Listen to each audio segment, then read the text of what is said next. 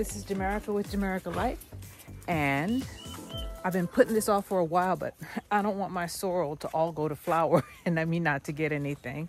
So we're gonna go out here to the sorrel, which is taller than I am, and we're gonna pick it. Let's go. Excuse me, Philomena. Oh boy. They're big. They're huge.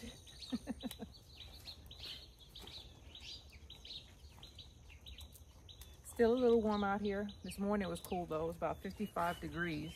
So it's getting there. I got a whole bunch of sorrel. Whole bunch. Flowers are pretty. But I need to get some of them for myself. I don't know if the bees like them or not. Not sure. You just pick, pick, pick. They're everywhere.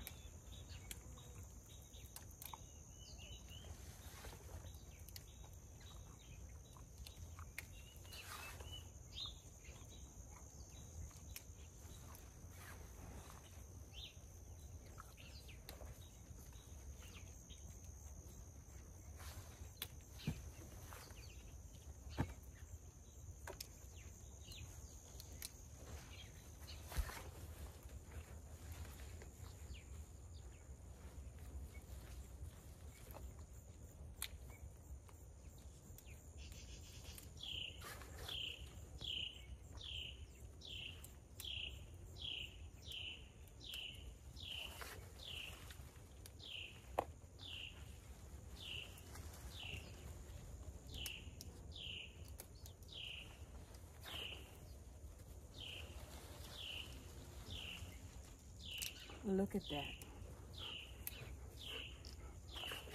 Do I have a mosquito? Something's biting me.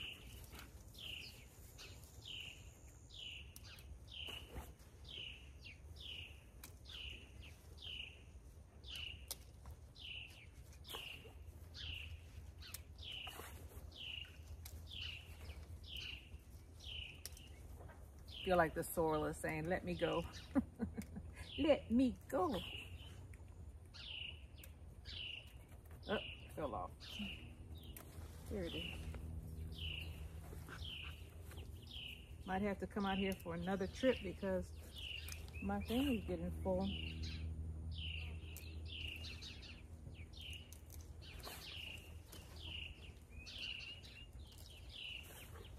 It's getting full.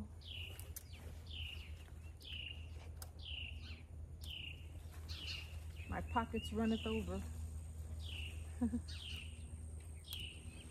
You're so pretty. Pretty, pretty.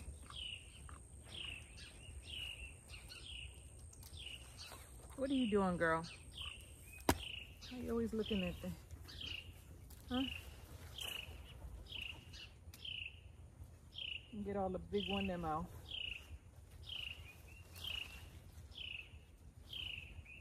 Oh, this one is wrapped around the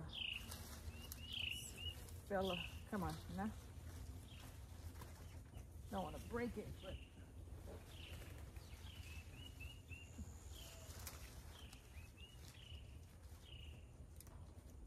get it all off. Uh-oh.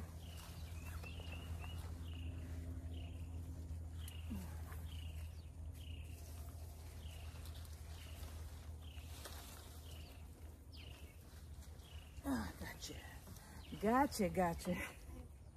Look at that one. Almost as big as my hand. All right, I think I stripped that one pretty much of all the big ones. Let's see.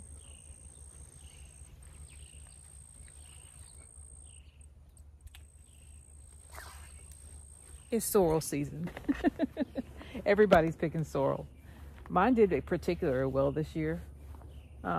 4 plants, and I have, well, my kangaroo pouch is full. Let me fix you. So let's get some more. We're right here. I'm only taking off the big ones. See that?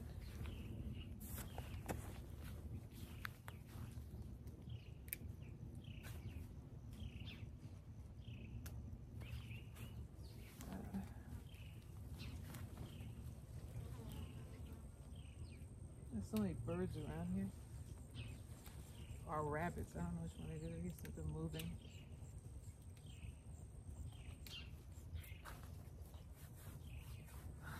This thing is so tall, huh?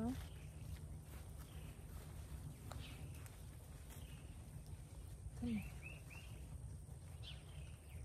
Y'all still see me?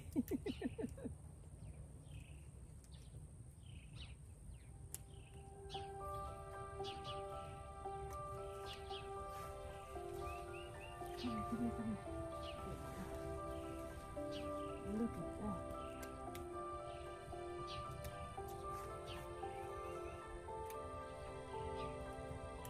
It's still going.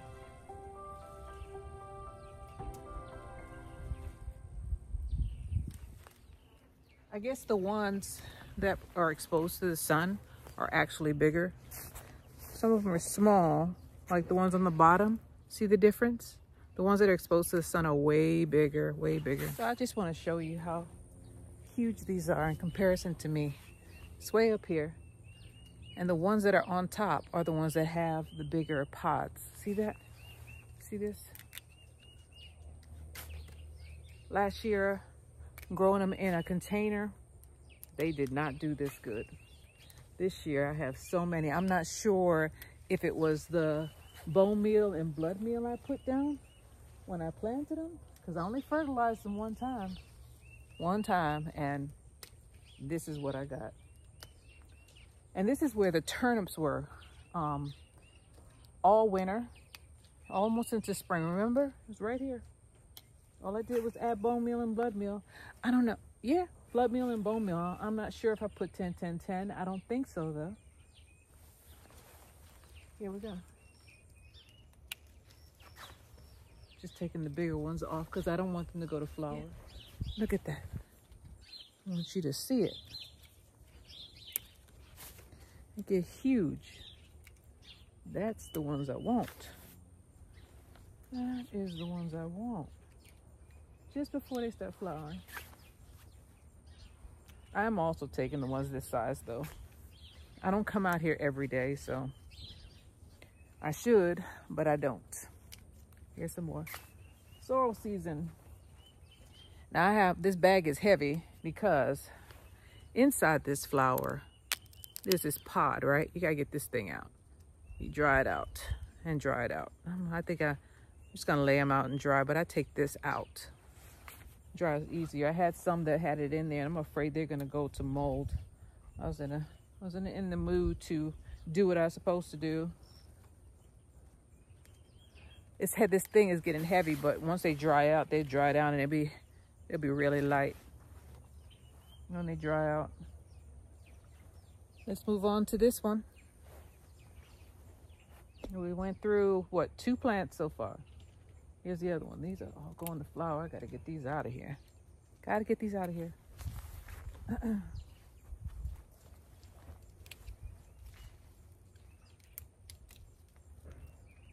There's so many on here, man. Why you wait so long? They're growing wild. There's so many I don't know how to pick them all. Organize, girl, organize.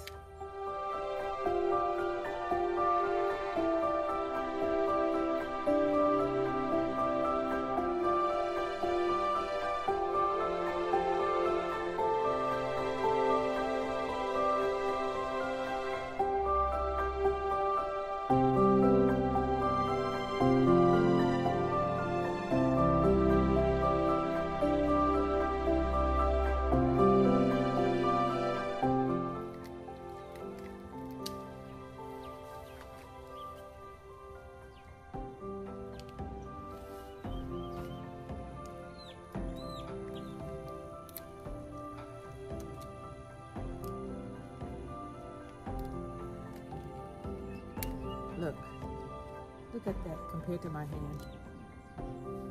Isn't that beautiful?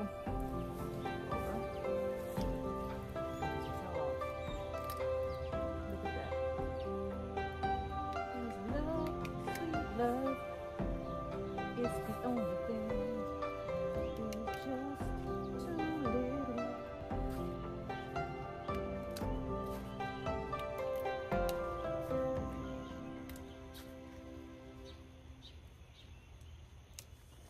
All right. My basket is full. It's getting heavy. So let's go inside and see how much I have, all right? I waited a long time to get a harvest like this, but it was worth it. And I still have all of that left. There are flowers that are blooming, but I'll let the bees get that. But the rest of them, you know, I will go ahead and harvest for tea. It's not just tea. Sorrel, this sorrel must know I'm West Indian, or I have West Indian blood. Sorrel is a drink, but usually we put Ray and Nephew in it and some, well, I use, what is that, Manischewitz. We make it out of a drinky drink. I do, and a lot of other people do. I don't know. Some people think that it's, you know, a tea, and that's good for you. This is a Christmas drink, and you're supposed to be festive. Okay, we're in. Let's see what we have. I'm gonna show you this. This is a book that we use in our house. A lot of West Indians have this in their house. So don't make fun of me, West Indians. You know your mama got one. Your mama. Here we are. Y'all ready? Y'all ready for this? Do, do, do, do. Now that there is a harvest. I got a couple of leaves in here. Make sure to get everything out. Sprawl it out. Yeah. Almost a half a table. I have one that I picked, apparently had a flower on it, so I'll take that one out and take these leaves out. But yeah, this is what I'm working with.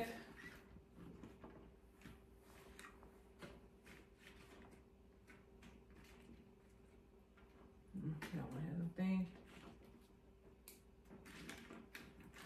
And this is not even the half of it. I got a quarter of a table. This thing was heavy, so yeah.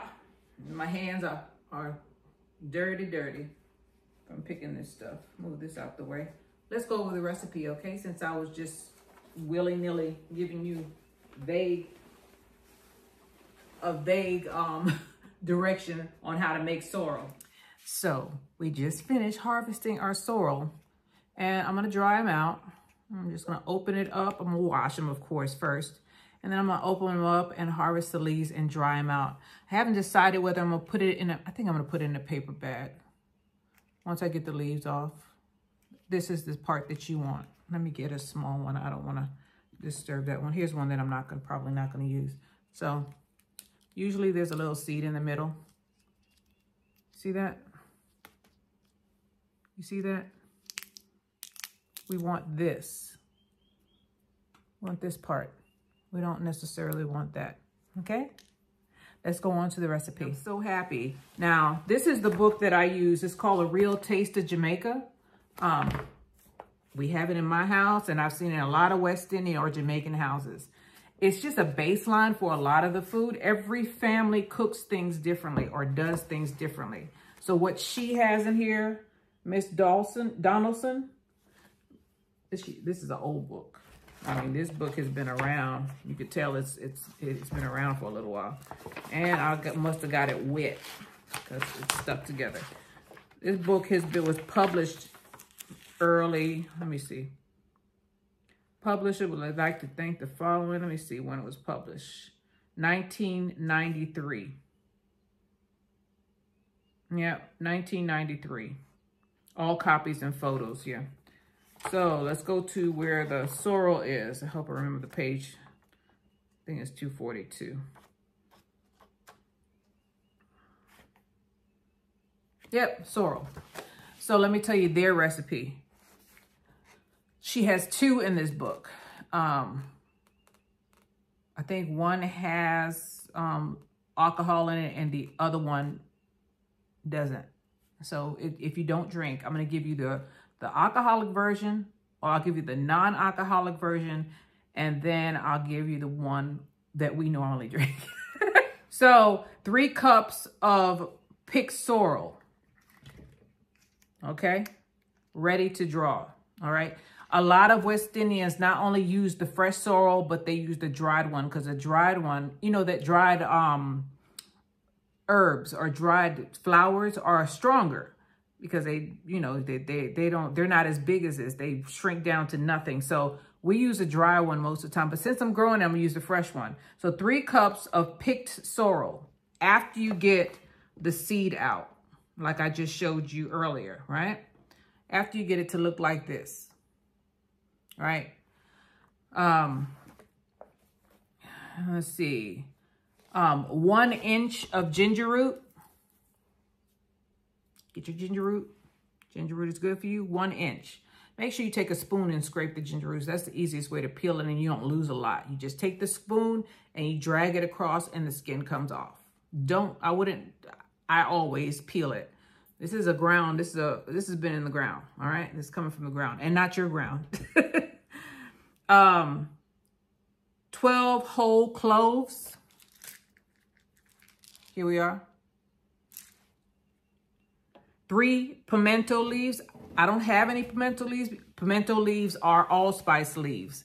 All I have is allspice. So get about, I don't know, I just grab a handful and throw it in there. All right. 5 cups of boiling water. 1/4 pound of brown sugar or sweetened to taste. And it says add sorrel, ginger, cloves, spice leaves, and to rapidly boiling water. So the water is already boiling prior to you adding all of these things. Why'd I put cumin out here? I don't know what I was thinking about. All of these things in there. Okay? I also add bay leaf, but that's just me. Right? Prior to this, bring it to a boiling, rolling boil. Keep on the fire and allow to boil. After it boils and it turns, I always check to see if it turns red. If it's not red enough for me, I just keep it boiling. After it gets red enough, because sorrel is supposed to be red in color. It's a red drink. It looks like it's darker than red Kool-Aid. So I don't know what to compare it to, but it's supposed to look this color, okay? After you bring it to a boiling boil and it turns red like this or close to this, then you let it simmer for 4 minutes, strain and sweeten it, and then bottle it. That is the non-alcoholic version. That's the type that you give to your children, okay? One more time. 3 cups of picked sorrel, 1 inch of ginger root, 12 cloves, a handful of allspice, 4 cinnamon leaves. I left that out. I don't have cinnamon leaves, so I use cinnamon. I don't use the powdered cinnamon. I use the cinnamon sticks. I know I was forgetting something. I use the cinnamon sticks. So I just crack up about what I think is about a half a tablespoon of sticks. If you're using the powder, just put like I'd say 1/8, because cinnamon is really strong. Or 1/8 of a teaspoon, okay? And 5 cups of boiling water, and then you sweeten the taste with some brown sugar. She recommends half a pound of brown sugar. One more time. 3 cups of sorrel, 1 inch of ginger, 12 cloves, a small hand of allspice, some cinnamon. If you're using the powder, 1/4 teaspoon, just a little bit, because it'll take over the flavor and you won't like it. All right. And then you get 5 cups of boiling water. You boil it until it turns this color. Here we are. And you're done. You let it simmer, and then you wait till it cools off on the stove, and then you bottle it. Usually I drop a couple more of these in the top of the bottle so that it can continue. I think that this adds to the flavor. Not much, but it adds to the flavor and it helps it out. So let's get to the one for the grown-ups. So her recipe says 3 pounds of sorrel. And that's fresh sorrel. Fresh sorrel is heavy. If you're using the dried kind, I don't know what to tell you. It's not going to be 3 pounds. Cut that and down to about, I don't know, a bag full, because they sell them by the bags, okay? 1 inch of ginger root. 12 cloves. 5 pimento leaves, 5 allspice leaves, or 4 green grain of pimentos. So don't use too much of this. 4 of these. Maybe I should have told, I use more than that, but she said that. 6 cinnamon leaves. We don't have cinnamon leaves, so put just a little bit of cinnamon, because you're gonna have to taste this thing as you go along. If you have the grated cinnamon, use very little, 1/8 of a teaspoon. Do not, I will put less than that. A little bit of cinnamon, because cinnamon is strong. If you have the cinnamon sticks, then you just break up the stick and then you can put it in there. I use like one of the smaller sticks. Maybe the size of my finger, so about 3 inches. I break it up. I don't grind it. I break it up and throw it in there. 6 pints of boiling water, so we're going to make a big pot, because this is for the grown-ups. You know we're going to be drinking, right? A 1/2 cup of overproof rum. If you can find it, we use Ray and Nephew. People call it White Lightning. If you can't find that, use white rum, the clear kind. Do not use the dark rum. You don't want the spice rum. You don't want anything. You want the clear. If you get Bacardi, just get the clear one, the white one. We call it white, but it's clear. The one that Jamaican use is called White Lightning. Excuse me, Ray and Nephew. Ray and Nephew. That's what you're looking for. That's Jamaican rum. And if you drink that, don't drive, okay? That's overproof rum. That's why we call it White Lightning. So a 1/2 cup of overproof rum, optional, and a 1/2 of a pound of granulated sugar. This time she didn't say put brown sugar in there. And then a teaspoon of lime juice and a teaspoon of rice. The rice is gonna give it that a little bit of fizz, and it's gonna add to it's gonna give it some yeast to make it a little zingy. So she takes the leaves off. She washes this. She takes the leaves off, gets that seed out, throw that away. And she gets this and pours boiling water over all of the ingredients, with the exception of the alcohol. The alcohol is last. Pour boiling water, cover with cloth, and set aside for 24 hours. So all you're doing, that's what I do. When I boil it, I don't pour the boiling water. I actually boil it and leave it on the stove overnight. I don't touch it until the next day. Okay, a teaspoon of rice can be put in the sorrel to speed up fermentation. Fermentation is going to give it that little bit of fuzz, that little bit of soda, you know, the fizzy taste. Strain and sweeten with granulated sugar and add in lime juice. You may also add rum at this point. Bottle and chill. This is Jamaica with Jamaica Life. Sorrel is actually good for you, but you would have to look that up. Anyway, this is the book that I'm using. There are 2 books that I'm using. Let me move that flower. This one is called A Taste of Jamaica. And I just covered a little bit of this. Try it. It doesn't last long in this house, with alcohol or without.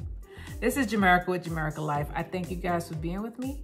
And go ahead and plant your sorrel. You see how prolific it is? I love this plant. I love it. It did so much better this year. I thank you guys for being with me. And I will see you on the next one. Bye, y'all.